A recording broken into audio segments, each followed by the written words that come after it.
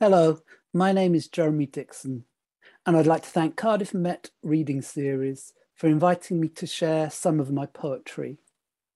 I'm going to be reading a few poems from my debut poetry collection, A Voice Coming From Then, which has just been published by Arachne Press. Content warning. The book deals with themes and expressions of physical and verbal bullying, swearing, homophobia, homophobic language, queerphobia, attempted suicide, and suicide. On Wednesday, 13th of June, 1979, 3 months after my 15th birthday, I waited until Dad drove Mum into Cardiff for her night shift as a staff nurse, then went into the kitchen and stole the paracetamol tablets she stored under the sink.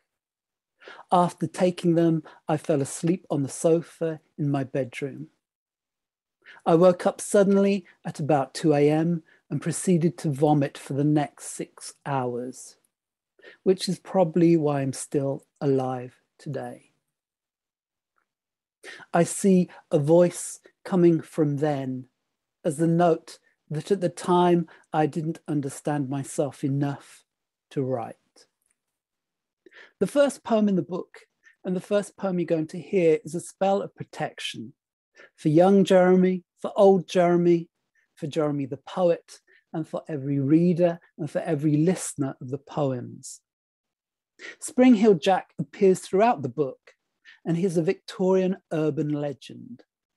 First sighted in 1837, he has a demonic appearance with clawed hands, fiery eyes, and the ability to leap great distances and heights.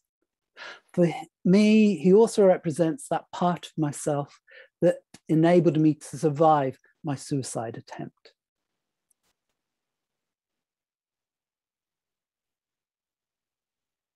Casting the runes with spring-heeled Jack. We are here from the future. We are here in the past. Our demon fingers scraping out your throat, where pills still taste the same, still absorb your teenage spit. So even when you can't, remember your body. Be grateful for the gallbladder, that your gut can still pulse. Be grateful for a liver strong enough to cope. Be grateful for our gag reflex, for the stomach that overruled. This is a binding to keep us safe.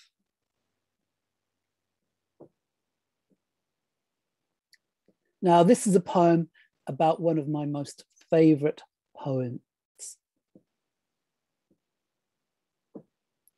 wraiths.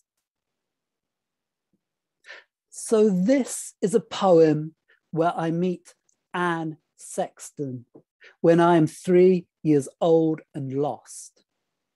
I am 3 years old and lost, and she grabs me in the foyer of the Royal Festival Hall in London. Anne Sexton grabbing me when I run away from my mother in the foyer of the Royal Festival Hall.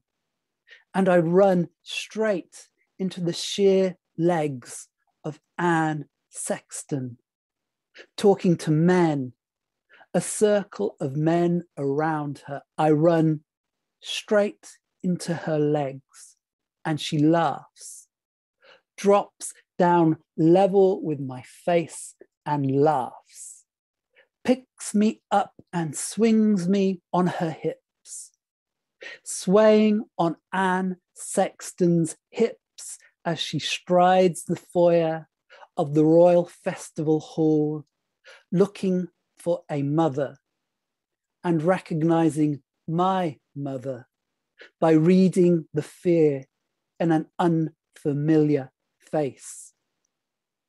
Reads my mother handing me over with a smile. a smile and the slightest tap on my mother's stomach, her tapping and saying, let's hope this one's a girl. A girl and a slight tap and a cigarette walking away. Anne Sexton walking back to the men and my mother staring and recognizing that smile on a spotlit poster, a poster for poetry in the foyer of the Royal Festival Hall. So this is a poem where I meet Anne Sexton in London when I'm 3 years old, when we are both unmourned.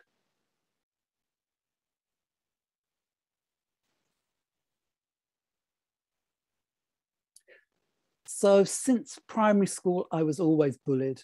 It became a part of everyday life, and I was so ashamed by it, I tried to keep it all secret.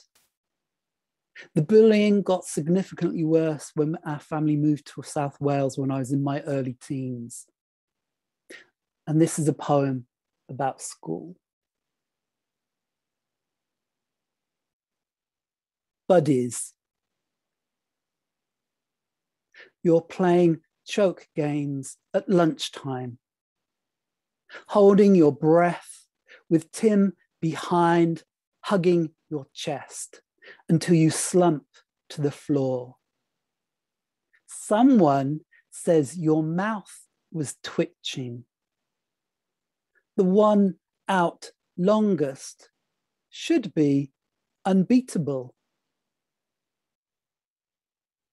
We surround you at the top of the quad's concrete steps, the safety of home, one push away.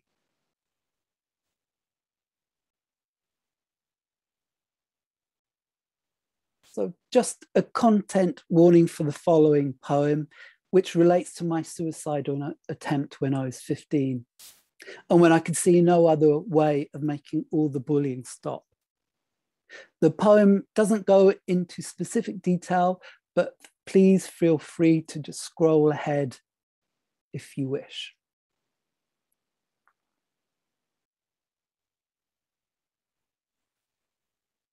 Numbers. Doctors queried just how many I had counted down exactly between gulps of orange juice, planning to leave in the slow change between Wednesday and Thursday, between mum's night shift and dad waking to pick her up. Instead, I begin to puke. Sometimes the universe sways, allows a recalculation. So this is a poem about being at college when things started to change. Student union disco. He would leap up to Windmill to Blue Monday, do thigh slaps in time, only to realize too late it was actually love reaction by Divine. The same slow build-up, that snare so similar. It was hard to tell. A homage, you could call it, being generous. So he stops in his tracks, hesitant of the dance, like bumping into each other after closing on College Road, invited in for tea and toast, just sitting there, staring at his Lloyd Cole quiff, unsure of what music was playing. Here is a poem about being out on the lash with my demon. Night clubbing with spring-heeled Jack. Here I am on the wrong side of a velvet rope. Push past, purrs spring-heeled Jack.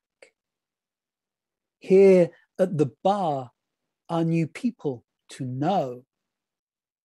Be a bitch, grins spring-heeled Jack. Here I am too cool to dance. Quite right, nods spring-heeled Jack. Here is the man who let you in free. More drinks, shrieks spring-heeled Jack.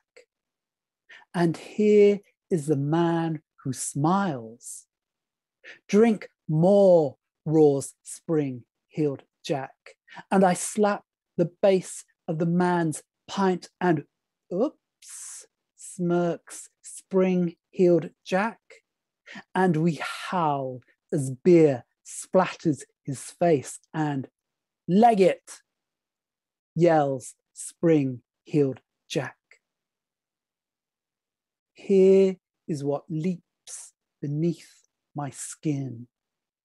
Here is how we terrify.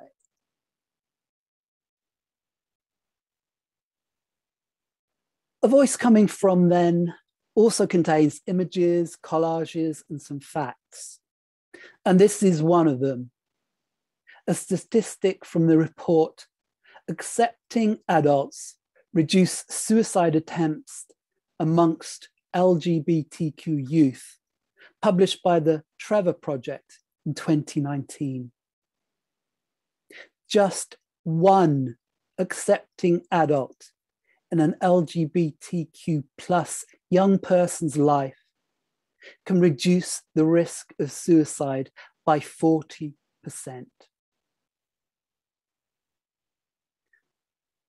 Just another content warning. My final poem relates to the public abuse of queer people, but it does not use specific abusive language. And also a note on the use of the word queer. Queer is a word loaded with emotional and historical meanings. Some people see it as a slur, others reclaim it as a source of pride.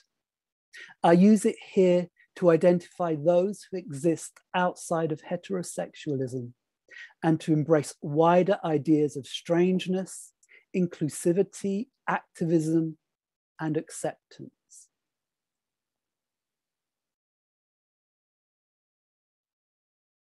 Outside. I'm licking ice cream on a packed college green, and this group starts chanting, "I bet you love Queen," never failing to humiliate. Takes me right back to being too scared to use public transport. Just walking Rufus, it can start.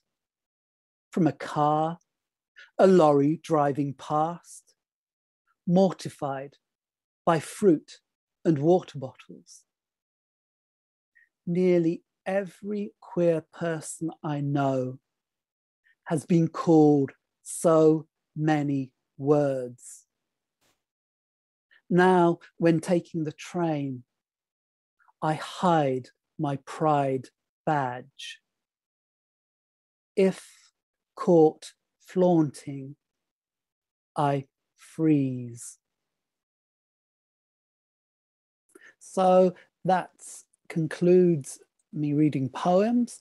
Now I'm just going to answer a few questions that were sent over to me. So the first one is, how would you describe your writing process? Well, my writing process will change depending on circumstance. Last year, it was all about writing and editing the poems for a voice coming from then. Well, at the moment, most of my creative energy is geared towards promoting the book. So I'm doing readings both online and via Zoom, and also recording videos like this one. I still have ideas for new poems though, and I jot them down in my notebook. And when I have time, I tuck them up as first drafts. I have a Word document full of poems in progress, which I'll edit until I feel they're ready for feedback, and then we'll aim to submit them to poetry magazines and competitions if appropriate. I also make artist books as Hazard Press, and sometimes new book projects will generate new poems to be included with the project, or it could be the other way around and poems suggest a new book arts project for me. Next question, how do you edit your work? Well, editing is so important. And when I first started writing, no one had told me about editing. And I just thought poems arrived fully formed when you put pen to paper, just like they do in the movies, which of course they don't. So I'm very lucky to be part of the Cardiff Queer Writers Group, which is open to any writers in South Wales who identify as queer. We meet regularly online, and I'll take along a final draft of a poem to read and to get feedback on. So nearly all the poems and a voice coming from then were discussed by the group, and some of the poems were edited and changed very dramatically as a result. I also find reading a poem at an open mic like Seren's First Thursday is always helpful in the editing process, as you can really start to get a feel of how an audience responds to a poem, or if they don't, or if they get a bit lost, or if the poem goes on for too long. So live readings are a very important part of that editing process for me.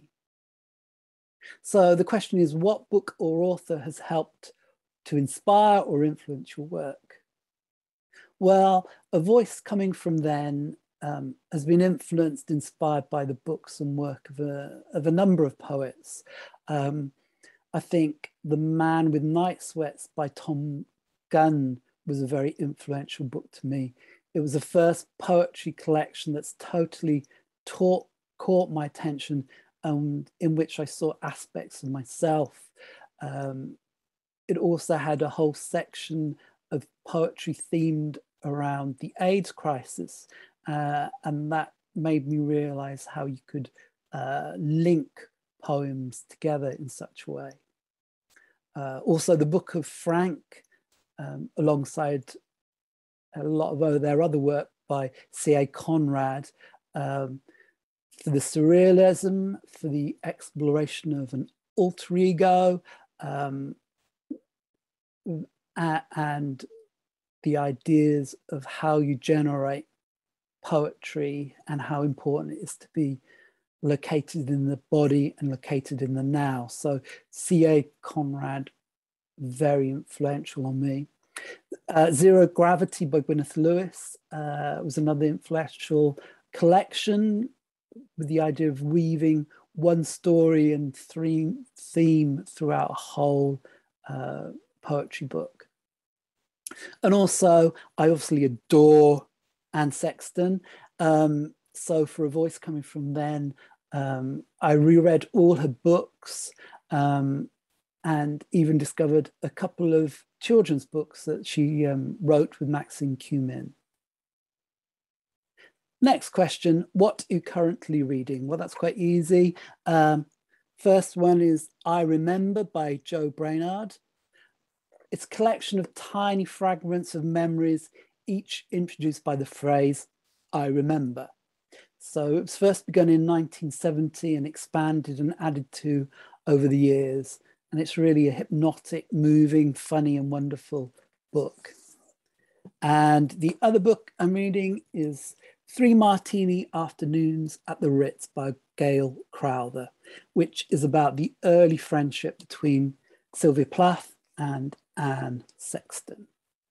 So there's a bit of a theme.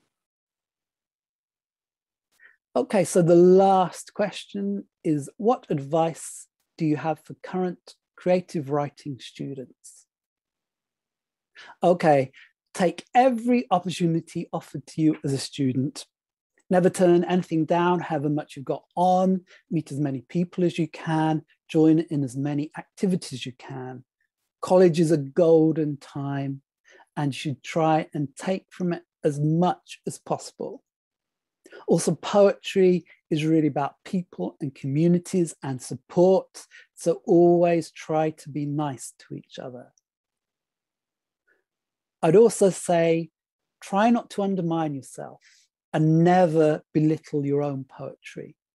Practice reading your poetry, time yourself, film yourself, push past any self-doubt and inhibitions about reading in public. A poem exists on its own terms. It should always be about the poem, not about the poet. You are there just to serve the poem, so always try and give it the best chance you can. Also, final one, learn how to make your own poetry books. Make your own zines, make your own pamphlets. Then you can take them along to book fairs when they start up again, and you're starting to be your own publisher, your own way of getting your work out there for people to actually read. So thank you for allowing me to spend some time with you, sharing my poetry and answering questions. Thank you.